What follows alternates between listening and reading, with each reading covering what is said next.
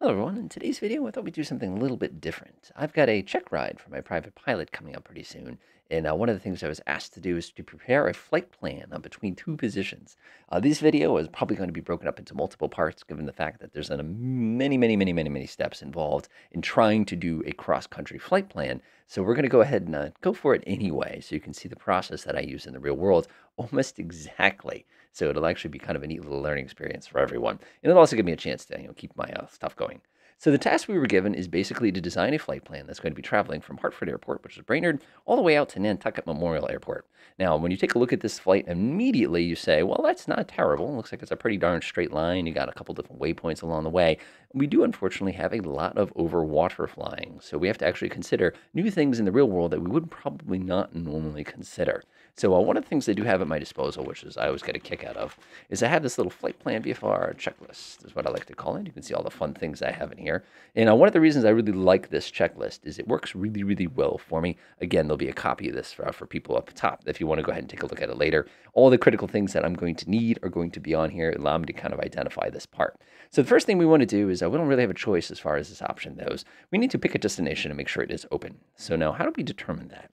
We're going to figure that out by going to the airport, and we're going to double check what the AFD for that airport says. So the AFD looks a little bit like, not that, the AFD itself. One of the downsides is I can't go back because of the way this thing works sometimes. There's the AFD. So here's what we're going to be looking at. We're going to be making sure that there's nothing on here that suggests that we can't actually fly to the airport that we're flying to. Keep in mind, we're not looking at anything like NOTAMs here. We're more interested in what kind of lighting do we have, what is the orientation. I can see that there's a threshold here, and I can see there's a very impossible to see. And there's this little rinky-dink little airport right here. Look at this runway. That's intimidating. Other thing we need to pay attention to is things like runway lengths. We know in advance already the wind is going to be coming more or less from 250, so we know we're going to be dealing with about 6,300 feet of runway, which is going to be important. Taking a look at fuel, we notice we're going to have plenty of fuel options. We can see the different lighting options if we need it. We have noise abatement procedures, which is something we have to find out about, which is sort of a pain. In the flight simulator, you don't care about noise abatement, you just turn your volume down. In the real world, people get pretty grumpy when you fly airplanes over their house. It's just kind of that thing. Remarks, it's a continuous attendant, which means it is a towered airport. In case you're curious, we have a bunch of warnings about high-speed military jets, helicopters, Air Station Cape Cod. We have the critical weather information, which we're definitely going to need a little bit later on. We also have things like the tower, ground control, clearance delivery. I know we're going to need clearance delivery later if you don't know. We can, of course, call the phone and all these different things. The important things, though, is my remarks suggest that there's nothing weird going on here. Now, we are non-commercial aircraft, so that means we have to pay the 17 bucks or whatever it is. So I'm not going to worry about that too much. But we know that that airport's all set and ready to rock. Next thing, does it have fuel? Yes. Control tower? Yes. Runway lights? It does, and if it's closed, we can turn them on. Restrictions. There's noise abatement in effect, so that's something we're going to have to think of. NOTAMs. All right, let's see what we got as far as NOTAMs goes. Yep, I know. NOTAM search. Here we go. So let's go ahead and type in where we're going. CAC. There it is right there. Search. All right, let's see what we got here. So we know we have two permanent constructions going on. We can take a look at the little NOTAM itself. Oh, thanks for that. We know that taxiway F is closed to aircraft that are heavy. That's not our problem.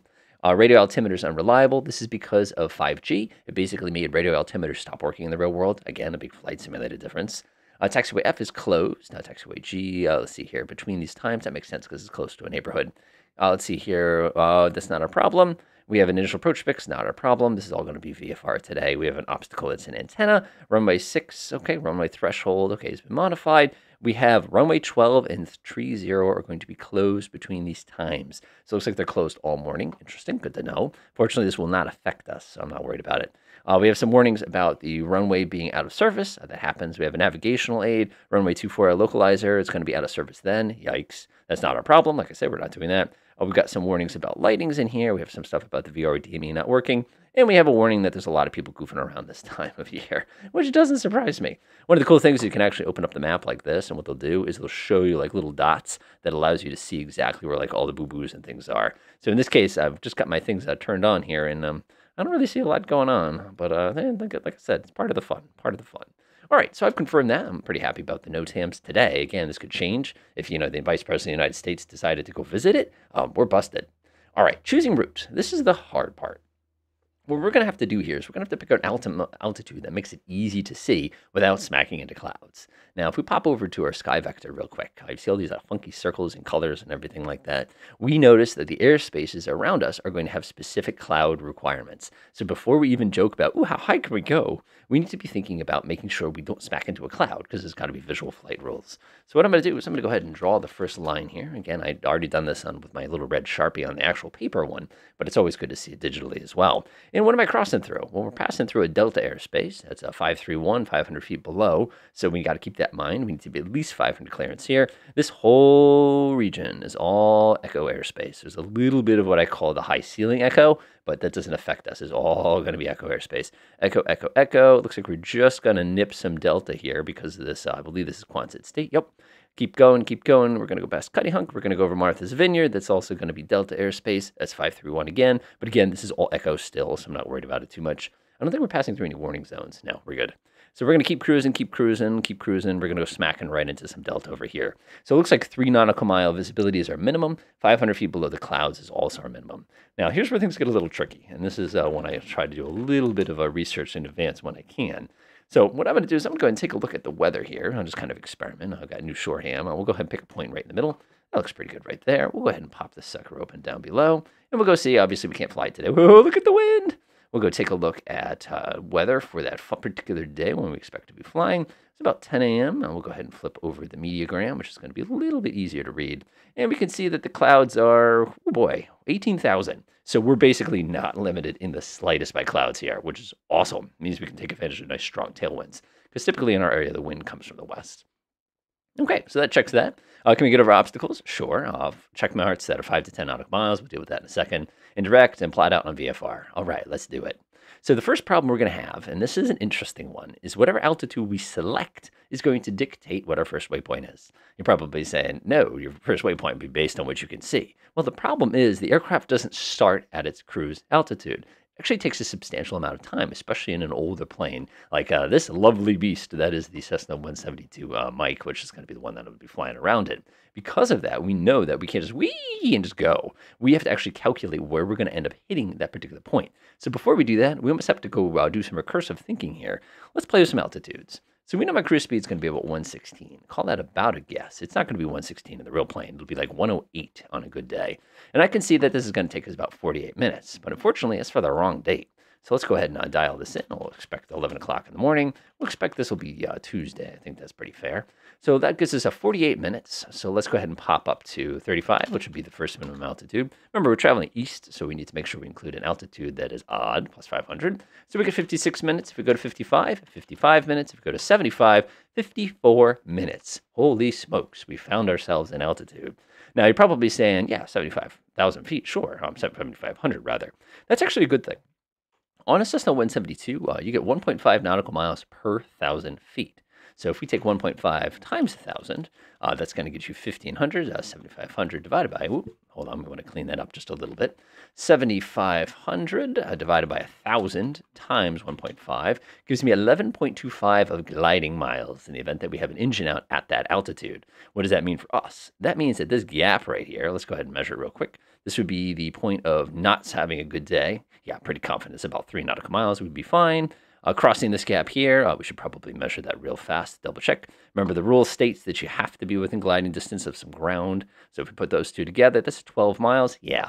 So even if we had an engine out here, we'd have 6 miles in both directions. We could still land at 7,500 feet. So we're good. So we passed that check as well. You're probably going, so yeah, so let's do 7,500. You go zoom, zoom. I'm not going to do that. I'm actually going to come in at 5,500 feet. And you're going, well, but you just said that 7,500 is going to be great. You're going to be above all these airspaces. You're going to have plenty of wiggly room down here and all that. The reason I'm not going to do that is because this is a VFR pilotage flight. The reason that I wouldn't go that high immediately is because to get to that distance is going to require a substantial amount of time. As a matter of fact, if you take a look at this sideways, and hopefully it doesn't hurt your neck too much, if I'm going from sea level to 7,500 feet, if I go across, that is going to take 17 minutes out of a 56-minute flight to get there, which means I'm spending so much time climbing when I can't see out the window. Look at how many nautical miles it takes. It's 22 nautical miles to get to that altitude. So even though the optimum altitude seems great, it actually does not work for us at all because of how high this is. So for this particular flight, I'm actually going to go to 55, and I would even argue 55 might be a little bit on the high side as well. But at least we're still going to be able to safely coast and land in the event that we have an engine out over water. I just don't feel like bringing a flare pistol with me. Okay, so we've selected that. So now we need to figure out what our top of climb point is going to be. Now, like I said, this gets kind of tricky. Let me rotate this a couple times. And keep in mind, the numbers here are not the numbers in the actual plane. You'd be lying to yourself if you think the numbers ever agree with each other. So we know if we're going up to 5,500, it's going to take us, let's see here, about 73 knots, about 73 and a half knots. This says it's going to take about 13 nautical miles. It's not going to take 13 nautical miles. That's with no wind. And also, don't forget if our temperature increases or comes down, which will be the case, that will also be modified. Nobody said that this would be easy, right? So here's what we're going to have to do. We're going to have to calculate our average speed and use that and integrate it in order to figure out what our climb position is going to be. So let's see here. 73 plus 74 plus 75 plus minus 222. Let's try that again. 78 plus 77 plus 76 plus, oh my gosh, 78 plus 77 plus 76 plus 75 plus 74 plus 73 plus 72. Now we're going to go 1, 2, 3, 4, 5, 6, 7 divided by 7 will give us an average speed of 75 knots. Sweet. That's a great news. That also means when I come over here and dial this in to top of climb, we know that my airspeed is going to be 75. Sweet. That's a good number. We need to know that. So how much distance is it going to take me to travel 75 knots? Well, remember, there's wind. And not only is there wind, but if we actually confirm it, we can probably see how ridiculously strong that wind actually is. So if I pop this up real quick, it looks like my average wind here for my cruise is going to be 264 at 2.5, which means if I come in here and do 264 at 6.5 knots, we should probably put in our course en route real fast here. That'd be silly if I didn't do it. Let's see, 103 true is going to be our true course, and it's going to be 5,500 feet. So we know that this distance is an unknown quantity, but we know that we're traveling 75 knots for as many minutes as it's going to take us to get up to altitude. That's everything we need to know, because now we can come back here. We know to get to that altitude is going to take us about 10.5 minutes. 10.5 minutes at 75 knots will give us our distance. So let's do this. 10.5 divided by 60 times 75. 13.125 miles. That is how far it takes to get to our first position, which is going to be, like I said, our top of our climb with wind. Now you're immediately going, whoa, wait a minute. The wind velocity you have there is absolutely incorrect. You didn't do that number correctly. You might want to come back and fix that one. I'll be like, yeah, you're actually completely right on that one. I can't believe I accidentally. It's just difficult to type when you can't see the keyboard. Trust me on that one. So 2.5. Let's go fix that. All fixed. Fortunately, it didn't affect our distance. It only affects this little goofy number over here. So now we're looking at a little good. Temperature's good. Now, the next thing you're going to say is, wait. But the wind isn't 25 knots at lower altitudes. You're completely correct again. So as you probably predicted, none of this works yet. So we have to actually take the average speed of the whole flight on our way up. Since we know it's 25 knots at 5,500 and it's about 8 knots. So if we were to take the average of that, 8 plus, let's call it 25 plus 8. 8 divided by 2 is going to give us about 16.5 is going to be our overall. So let's call it 17. So now we know our ground speed. We actually have to come back and readjust this value. I did not say this would be easy. I actually said this would be quite a process, which is why I'm going to break it into multiple values. So let's do it again. We know that we're going a total of, what was that? I believe 11 minutes, correct? So we'll come over here. I believe we did that a minute ago. 5,500 will be, let's call it 10.5 minutes. So 10.5 minutes divided by 60 times 91 is 15.925 miles. So 15.9. So now we know our first waypoint, which is our top of our climb. So we know that somewhere along this line, about 15 nautical miles in, which probably, if I had to guesstimate real quick, is going to work out to be about there. We know that our first point is actually going to be probably about there. Let's try that. Let's go ahead and delete that one. Let's go ahead and pop that one right there. Yeah, there it is.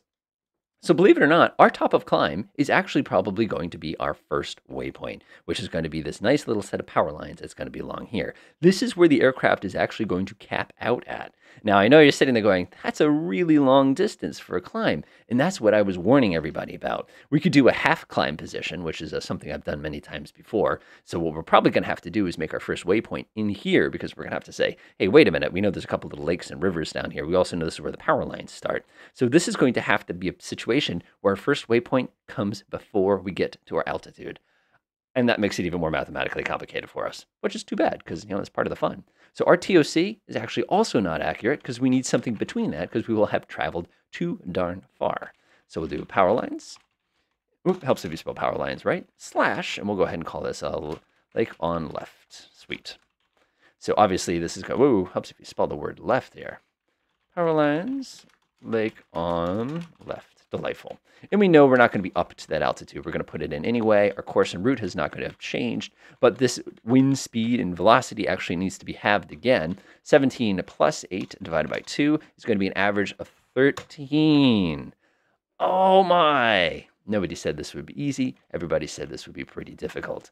So we're now going to have to go up to there and recalculate that part. So 13 plus 28 divided by 2 is going to give us a 21 average speed, but the total climb speed is not going to change, which also means this number is no longer valid because we've gone too high.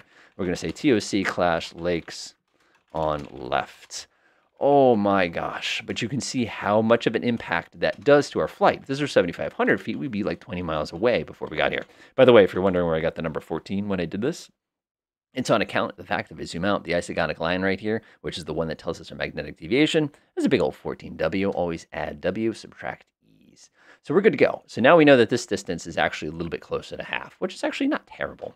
So if I did 15.9 divided by 2, that's going to give me an 8 nautical miles to the first, and it's going to be, let's see, 8 times 2 minus 8 is going to be 7.9 for the second leg. Good. Nice. Cool. We're getting somewhere. Delightful. So what we've done so far is we've basically calculated this extremely tricky point, which is where the aircraft is going to cap out at, which by a very convenient point, if you actually look on both sides, is Columbia, Connecticut. We actually have a lot of lakes on the right. We have a lot of lakes, and we have these power lines we can probably follow. There's also this airport called Wyndham, which is not too far out. So we have our first 2 points. I'm actually going to delete this point. You're probably saying, hey, why'd you delete it? I'll show you, because if you actually use SkyVector for this, it'll calculate your top of climb for you. So keep that in mind. All right, so we have our top of climb, which is going to be right here. Our next waypoint, I'm going to go ahead and take Wyndham Airport, which is going to be off our left wing right here. Go ahead and click right there. I'll click that like that. So that's going to be, it looks like a really big jump, but it actually isn't a big jump. So we're going to do Kijid, which is a Wyndham Airport. Whoa, that's a totally different airport. Kijid, like I said, can't see. 5,500, 103. Now we can use our true cruise wind here of 28. And we know that our cruise speed is going to be 116. Now, you're probably going, aren't you getting a little ahead of yourself there? I'm like, not really. But the one thing we do want to do is confirm that this distance is accurate. So I'm going to go back to my plan. Like I said, this is kind of a pain in the butt. So we know that our total distance so far, let's grab my little calculator for the 50th time here. Nobody said this would be easy. 8.1 plus 12.6, that's 20.7 minus the distance it took us to get to the top of climb, minus 8 minus 7.9. Minus 8 minus 7.9, which is 4.8 nautical miles. So that's actually a really, really short hop to that next waypoint. So it's actually, we could probably leave it the same, but let's not get goofy. Let's not get goofy. Okay, now we're getting somewhere. Let's do it. So my next waypoint, I'm going to pick Jewett City here. There's a very, very large lake. It'd be very visible, not to mention this town is gigantic and there's a big lake going through the middle of it. So let's go make a quick little note there, just to keep our sanity here. So that's, what do we have here? A total distance of 10 nautical miles. I like that. So temperature 0, we got a total distance of 10 nautical miles. So Kijid to, that's really Jewett City, 5,500, 103. This isn't going to change the whole flight, I expect. 264 at 28. 116 is going to be our cruise speed. I'll show you where I got that in a minute. Now our new distance, like we just said a few moments ago, is going to be 10 nautical miles. Perfect. Cool. Moving along. So now we're going to go from Jewett City. We're going to go to Beach Pond. There's this neat, this is such an easy lake to find. And also it's the big flag icon, which is a reporting point. So this works out really well for us. Looks like we got a new distance here of 8.6 nautical miles. So we'll do 8.6. None of this is going to change. What do they call it? Beach Pond? What a redundant name in my mind. I don't know. It just bothers me. Let's go double check the wind, but I think it should be roughly the same as what it was before. But just for sanity's purposes, let's go check it out again. For the 50th time, keep in mind the winds are all going to be wrong by the time we get to the actual flight. So let's see, user fix. The next one is 263 at 25. That's why we checked it. 263 at 25. We're still doing 116. Magnetic deviation has not changed. All right, here we're going to go now to the next spot. We have Richmond Airport, which is going to be off our right wing. I'm going to click right there. We'll see what that is for a distance. Distance is going to work out to be a 9.2 nautical miles. That's perfect. 9.2. This is going to stay the same. This is the same. 263 at 25. I don't know what the temperature is actually going to be, but that's fine. 116, 14 magnetic deviation. So far, so good. So we've got that part. Obviously, that's another reporting point. Also, this bridge is so freaking obvious. It's unbelievable. So I'm going to actually click right here. I'll use this as my next waypoint. I'll calculate the distance. New distance is going to be 11.5 nautical miles, which isn't bad. So Beach Pond to Big Bridge. Big bridges, that's very specific, I know. 103, 263 at 25. Again, we'll check that in a minute to see if I'm accurate. 14, let's see here. I forgot to enter speed, 116. Delightful. So now we're going to get to the sketchy part. We're going to want one more waypoint before we cross, and that's going to be this point right here where that little cove is. That's going to give me a distance of 8.6 again, or 8.6 again. That makes no sense. And this is how you get confused. Let's see here. That was, 11.5. 11.5. Yep, that was correct. Coast. Confusing myself. Don't do that. Let's see here. We're going to do 8.6. Like I said, nobody said this would be easy, but I will be thorough. And this is exactly how I do it in the real world. 263 at 25, 116, stays at 14. Now, doing this by hand, by the way, takes about 2 hours, as you could probably imagine. All right, so we hit the coast. That's a metal 8.6. I'm going to confirm that, 8.6. Actually, we're off by an entire list here, because that should be that one. We'll go confirm this in just a second, because to get to the coast should be this. So we definitely missed something. Big bridges would be here. Richmond, APT. Like I said, you got to double check it about 1 million times. 5,500. Whoa! 103. And now we need to go confirm what the next leg is going to be here. So we're going to go from the coast to Cuttyhunk Island, which is going to be right here. It's a little tiny kind of little seaplane place. That's going to be a distance of 10.9 nautical miles. 10.9 nautical miles. That's going to get us to Cuttyhunk Island. Pretty cool. 26325. I'm sure it's not actually going to be that, but we want to go confirm it in a minute. 14 looks good. Cuttyhunk is good. Nobody said this would be easy. Yes, it says Cutthunk, but oh well. We're going to cruise now over to Nantucket. Actually, this is Martha's Vineyard. This is a perfectly fine waypoint because it's in the middle of the island. You literally can't miss it. Unfortunately, it's 14.4 nautical miles to get to that point, which is not good. So this is going to KMVY. Again, the altitude will have not changed. This direction will not have changed. Our winds probably will, but we'll confirm that in a minute. 116, we'll go to Ward 14. There's no compass issues here. So Kamivy, so from Kamivy, I think we have 2 more waypoints. We have Muskeget Island, which is going to be the one that's located right here. I'm going to go ahead and click on that. It's going to be right off our left wing. That's another long leg here of 12.2, which is usually not recommended, but you got to do what you got to do. 103. Again, I don't like flying over water because it's kind of dangerous. Also, there's special rules for flying over water as well. Island on left. Cool. So now we're going to go ahead and get our last point, and that's going to take us right to CAC.